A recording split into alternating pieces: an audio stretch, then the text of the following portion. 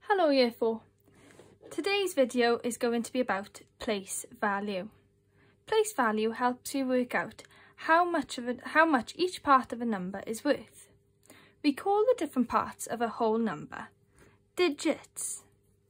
So I have got some number cards here.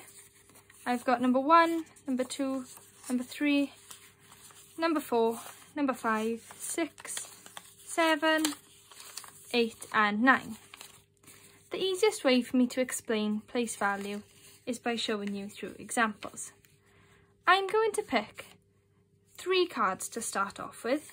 I've got 5, 4 and 1. At the moment, these are just separate numbers. We've got 1, 5 and 4. If I put them in a specific order, if I put 1 there, 5 there and 4 there, this would become one number. It would be 154.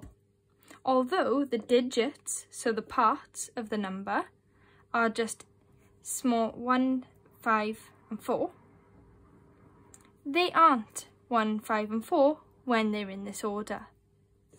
When the 1 is in the hundreds column, it's worth 100. When the 5 is in the tens column, it's worth 50. And when the 4 is in the units column, it's worth 4. So that does stay the same. If I move these about,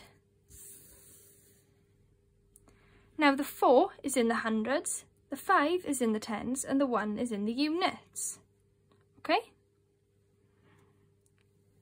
Suddenly, let's get rid of these for a second. The 4 is not worth 4, it's worth 400.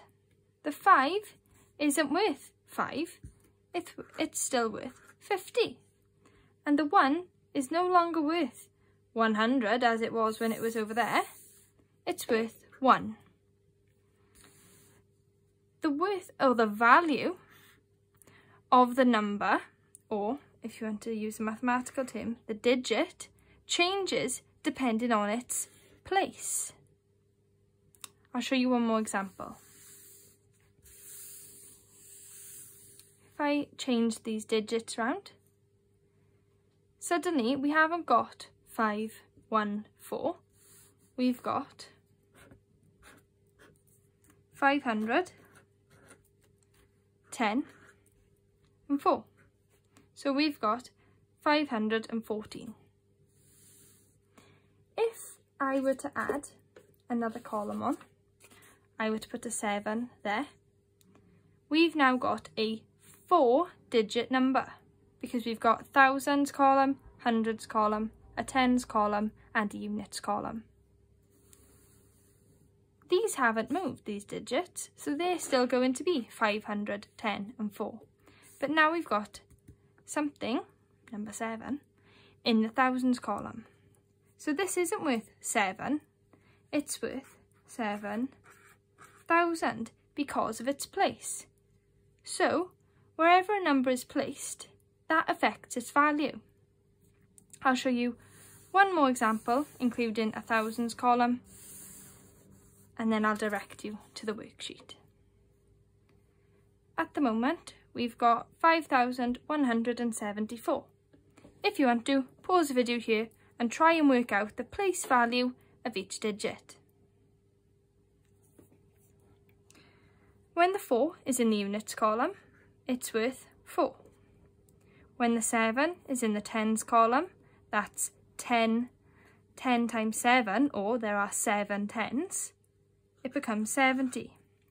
There are 100s, so that's 100, and there are 5 thousands, so 5,000.